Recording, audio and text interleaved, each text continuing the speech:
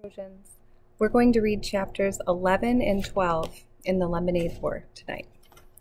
All right, here we go. Chapter 11, a total loss.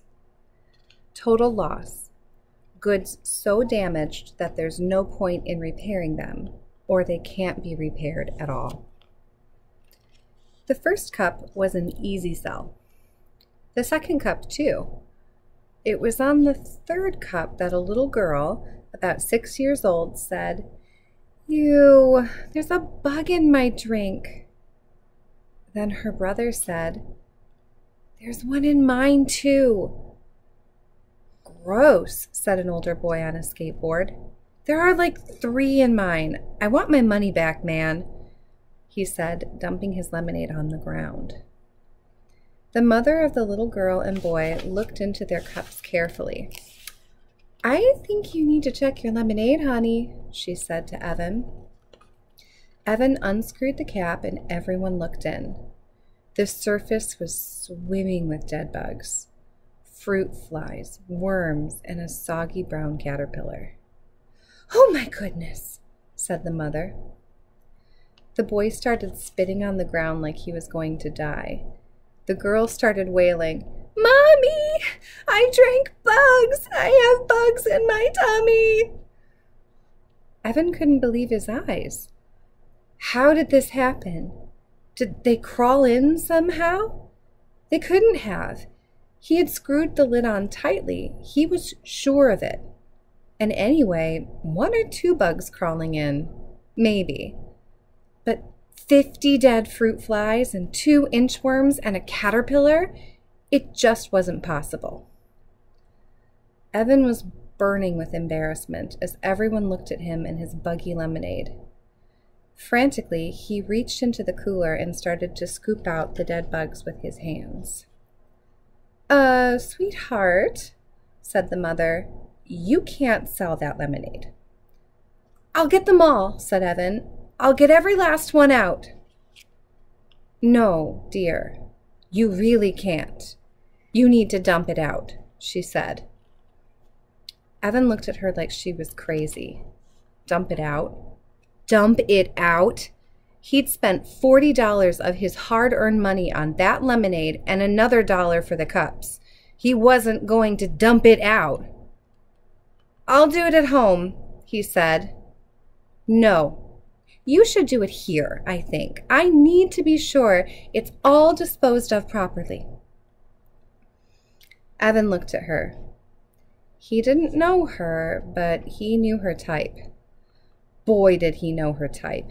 She was the kind of mother who thought she was the mother of the whole world. If you were on a playground and she thought you were playing too rough, she'd tell you.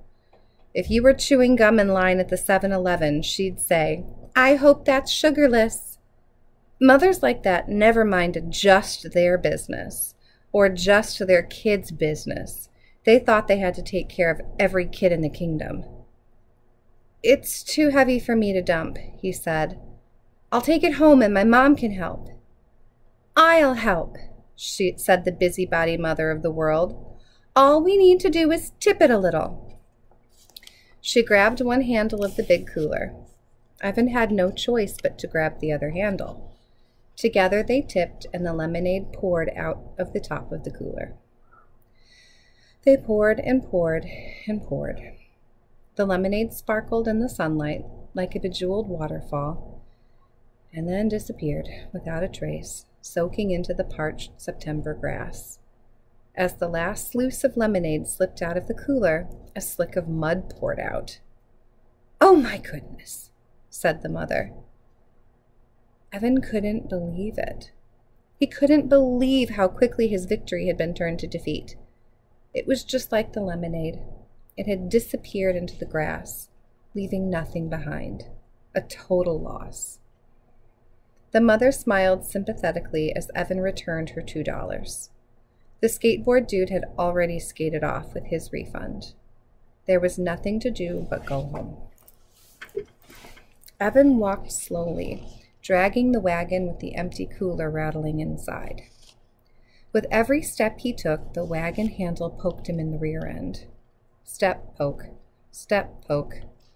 He felt like someone was nudging him forward. "Evan, Mom wants to see you in her office right away." That had been weird. His mom had had no idea what he meant. "I didn't call you. I didn't call anyone," she had said. "I've been on the computer." "Evan, Mom wants to see you." He had been coming up the stairs. Jessie had been in the garage. She looked anxious. "Right away," she had said. Evan stopped walking.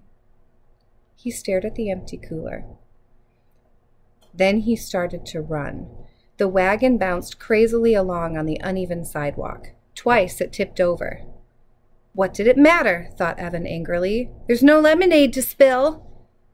By the time he got home, he had it all figured out.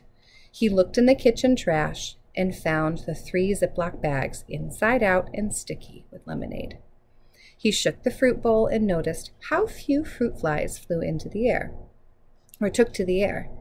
If he'd had the right materials, he would have dusted the cooler for fingerprints. But there was really no need for that. He knew what he would have found. Jessie was all over this one. "That rat! That lousy, stinking rat of a sister!" he shouted. He went back to the garage and kicked the wagon. He knocked the cooler to the floor. He tore up his lemonade on wheels sign into a dozen pieces. He was going to lose. She had $100, he was sure of it, and he had just 62 left. Tonight, before the fireworks, when they counted their money, she would be the winner and he would be the loser. Winner takes all. Loser gets nothing. It was so unfair. Evan stomped upstairs to his room. He slammed the door so hard it bounced open again.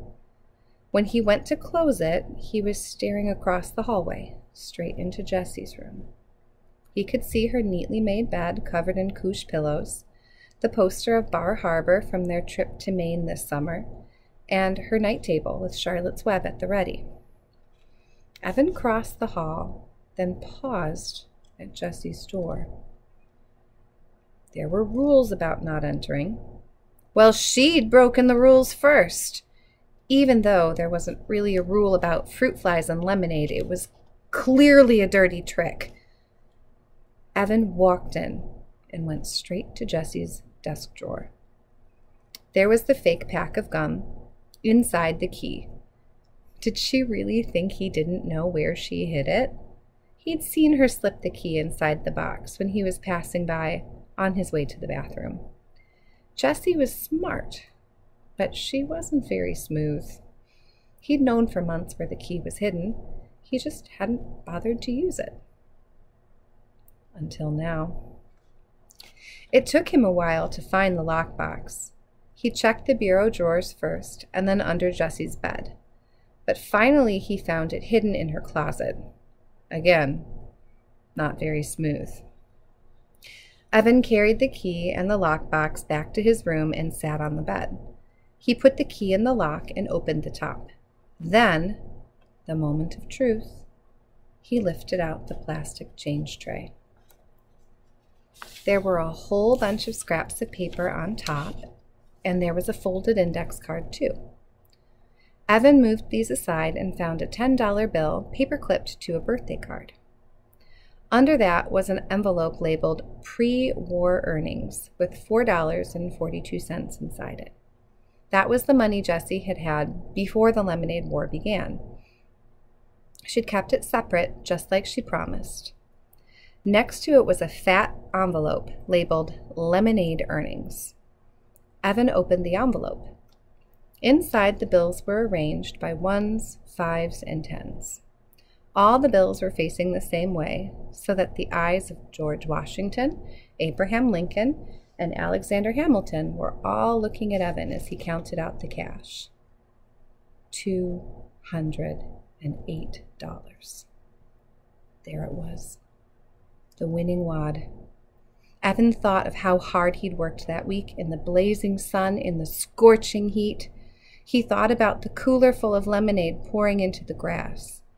He thought about handing over his $62.11 to Jessie and how she'd smile and laugh and tell everyone that she had won the lemonade war. The guys would all shake their heads. What a loser. Megan would turn away. What a stupid jerk. Evan slammed the lid of the lockbox shut. He stuffed the envelope in his shorts pocket. He was not going to let it happen.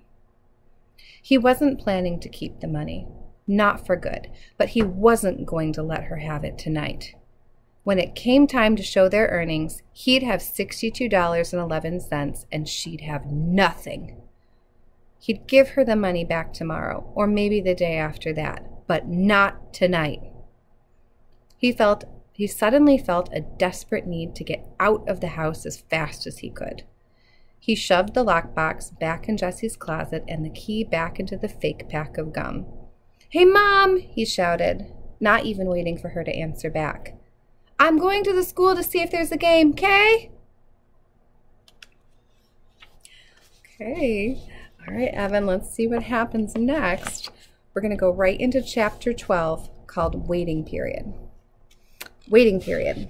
A specified delay required by law between taking an action and seeing the results of that action. Jessie wanted to have fun. She really did. But it seemed like the more she tried, the less she had. First, the drive to the beach took 2.5 hours because of traffic. Jessie felt the car lurching. Forward, stop. Forward, stop. "Memo to myself," said Mr. Moriarty. "Never go to the beach on the Sunday of Labor Day weekend, especially when there's been a heat wave for more than a week." In the back seat, Jessie and Megan played license plate tag and magnetic bingo and 20 questions, but by the end of the car ride, Jessie was cramped and bored. Then the beach parking lot was full, so they had to park half a mile away and walk. Then the beach was so crowded that they could hardly find a spot for their blanket. Then Megan said the water was too cold and she just wanted to go in up to her ankles. She kept squealing and running backwards every time a gentle ripple of a wave came her way. What fun was that? Sure, the water was cold. It was the North Shore. It was supposed to be cold. That's why it felt so good on a hot day like this. When Jessie and Evan went to the beach, they would boogie board and body surf and skim board and throw a screaming scrunch ball back and forth the whole time. They loved to stay in the water until their lips turned blue and they couldn't stop shaking. Then they'd roast themselves like weenies on their towels until they were hot and sweating again, and then they'd go right back in. Now that was fun at the beach. Megan liked to build sandcastles and collect shells and play sand tennis and read magazines. That's all fine, thought Jessie, but not going in the water? That's crazy. The ride home was itchy and hot.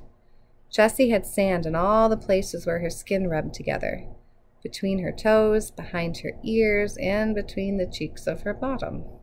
And somehow she'd gotten sunburned on her back, even though Mrs. Moriarty had smeared her all over with thick, goopy sunscreen twice.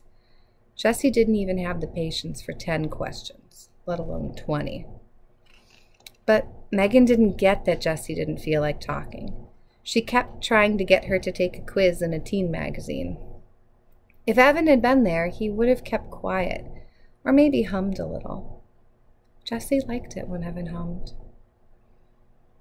As they turned onto Damon Road, Megan asked, "Are you feeling sick?"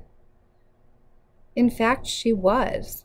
For the past half hour, Jessie had been imagining walking in the door and facing Evan.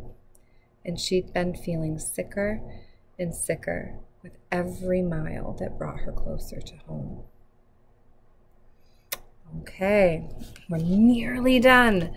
I wonder how it's going to turn out. All right, have a good night, Trojans.